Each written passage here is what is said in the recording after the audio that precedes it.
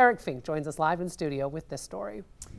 Gemma, Rousing Sermon will be hoping to finish first at the wire tomorrow in the Derby at Churchill Downs, but this promising 3-year-old colt, in fact, got his start just down the road from here in Parma. You wake up in the morning and pinch yourself thinking this can't be true. We can't be going to the Kentucky Derby, but we are. Dan Kiser can't remember a time when he wasn't around horses. This 56-year-old journeyman horseman was so fascinated with the ponies, he became a security guard at Les Bois as a teenager. 10 years ago, Kiser became the racing manager for Treasure Valley Thoroughbred owners Larry and Marianne Williams. For Kiser, this Parma farm, Treetop Ranches, is home. 3 years ago, the trio purchased a colt and named him Rousing Sermon. And now Rousing Sermon is galloping at Churchill Downs, prepping for Saturday's Kentucky Derby. Everybody wants to treat this like it's a once-in-a-lifetime deal and make the best of it. If you go by odds, probably it is.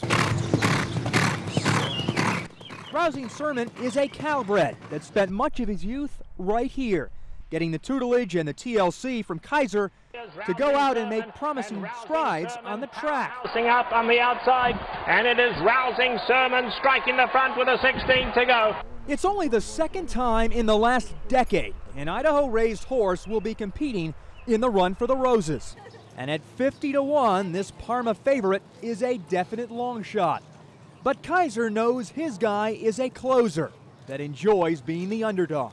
Him laying in the middle of the pack or farther back and making a big wide move. If he wins the Kentucky Derby, I can't even hardly get my brain around that. That would be so tremendous. Kiser plans on watching the race from the Churchill Downs grandstands. At least, that's the plan.